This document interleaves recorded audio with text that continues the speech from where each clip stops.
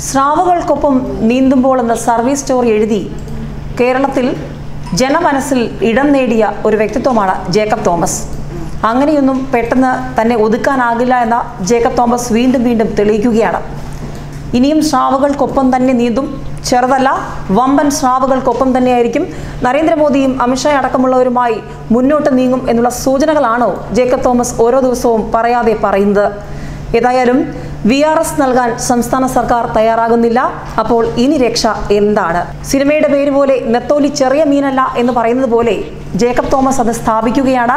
സ്രാവുകൾക്കൊപ്പം നീന്തുമ്പോൾ എന്നെഴുതിയതിലൂടെ ഒരുപാട് കാര്യങ്ങൾ, സർവീസ് അനുഭവങ്ങൾ അദ്ദേഹം വിശദമായി തന്നെ നിരത്തിയിരുന്നു.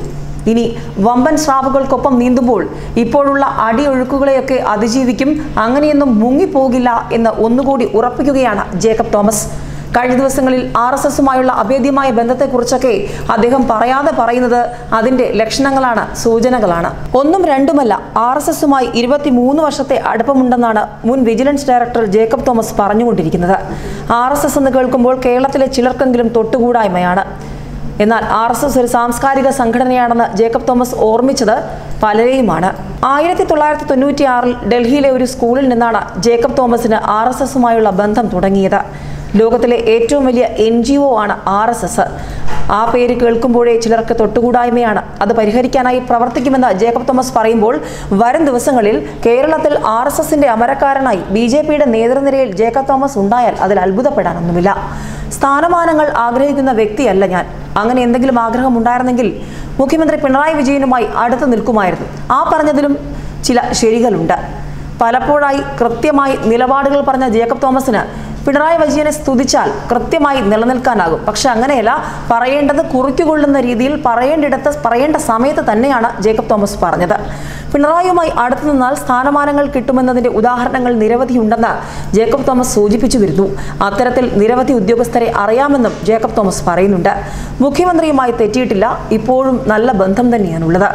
കഴിഞ്ഞ ദിവസം ഡൽഹിയിലെത്തി RSS നേതാക്കളുമായി ജേക്കബ് തോമസ് ചർച്ച നടത്തിയപ്പോൾ മുതൽ എന്നായിരിക്കും BJPയിലേക്ക് RSSലേക്ക് എന്ന തരത്തിൽ ചോദ്യങ്ങൾ ഉയരുകയാണ്. BJPയിൽ പ്രവേശിക്കുമോ എന്ന അഭ്യൂഹങ്ങൾക്കിടെയാണ് RSSുമായുള്ള ബന്ധം ജേക്കബ് തോമസ് വെളിപ്പെടുത്തിയിരിക്കുന്നത്. അപ്പോൾ കാര്യങ്ങൾ കുറച്ചുകൂടി വ്യക്തമാണ്.